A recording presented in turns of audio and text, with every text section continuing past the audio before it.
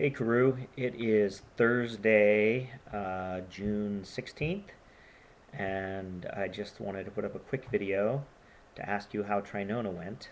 I assume that if it had gone swimmingly, as the case may be, you would have made a video already, so it probably wasn't as wonderful as you would have liked it to be. Judging from your last video, your expectations had been slightly dampened. Um, so to speak. I didn't even do that on purpose. Um, anyway, I'm curious how it went. I hope that it was satisfying in some degree and challenging and makes you want to do some more swimming. Not much to tell you from around here. I've been watching the Gold Cup soccer matches. It's been a little frustrating. I don't know if you're up on the news or not, but the U.S. lost to Panama in the second match, which is the first time they've ever lost in the Gold Cup group stages, and didn't play well, and then played Guadeloupe and won 1-0, but should have scored 6 goals. I mean, should have easily scored 3.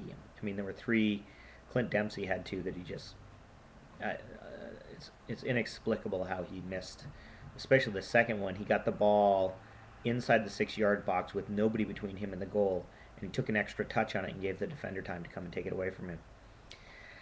Anyway, Donovan probably should have scored a goal as well. It was not good. So anyway, they play Sunday against Jamaica, who has been playing extremely well, and they could get bounced from this tournament, which would be really interesting. It'd be interesting to see if Bob Bradley got fired if they lose this tournament. And I actually like Bob Bradley a lot, but I think in some ways for national teams, a one cycle tenure for a coach is probably a good thing. I just think the players get a little complacent, and it's hard to, you start over a new cycle. It's hard to, on a 4-year cycle, if you've been there 8 years and you've got a lot of the same players, it's hard to just get everything new and then excitement and build again. I don't know. Maybe I'm wrong, but um, I wouldn't be disappointed if Bob Bradley, if they had a new coach. But actually, Bradley is very competent. The players like him.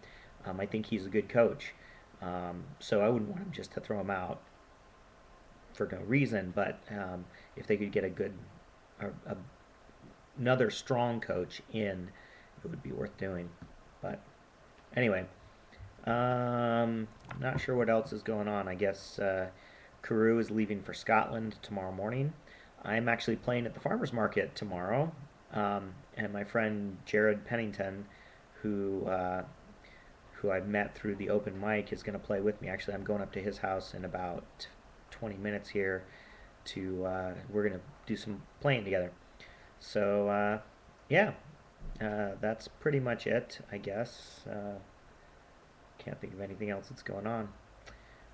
Make a video. Tell me how things are going. Till I hear from you again. Still dead.